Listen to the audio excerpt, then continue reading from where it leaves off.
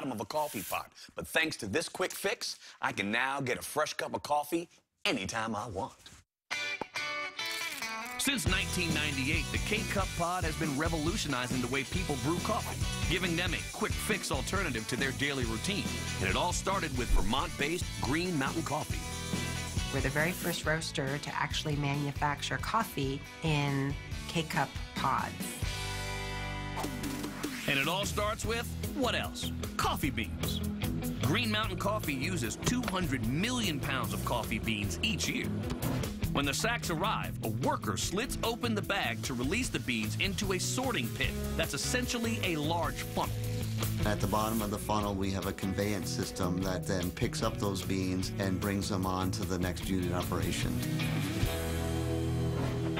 All those little beans need to go through a bean cleaner, which is a series of conveyor belts that shakes any broken beans or unwanted debris through a mesh liner.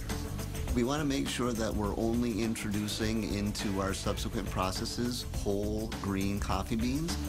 Once the beans are clean, they are stored in these gigantic silos for 4 to 8 hours before heading to the roaster. This is where the magic happens. The roaster is where individual types of beans become a specific type of coffee. Green Mountain offers 50 varieties, but today we're making their Founders Blend. To do that, they need to turn those green coffee beans a dark smoky brown.